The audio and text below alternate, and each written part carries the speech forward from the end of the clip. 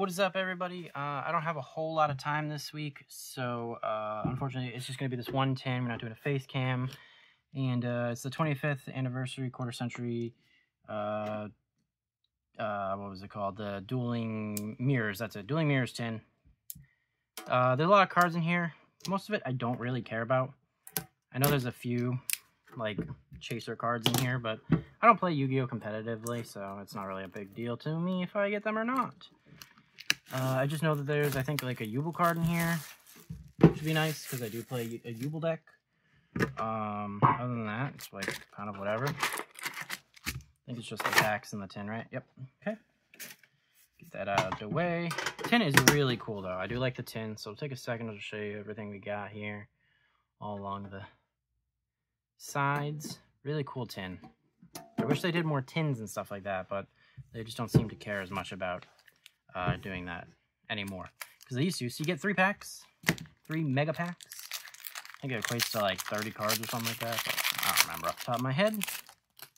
But let's see what we got.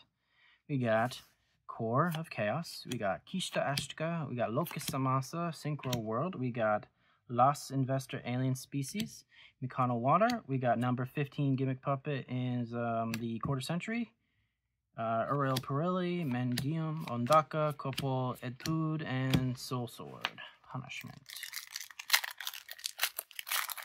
Pretty good start, I guess.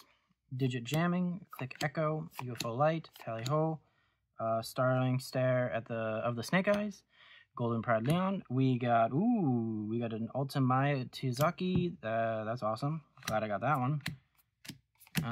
Gaia. Yeah, most it's whatever.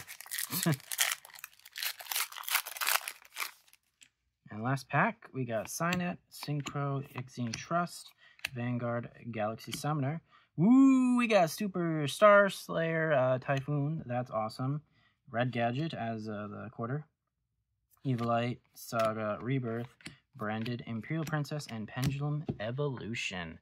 So that'll do it for this pack. There were some really good pulls in here, especially that what's his face here, this Super Starlight there, Star Slayer, I mean.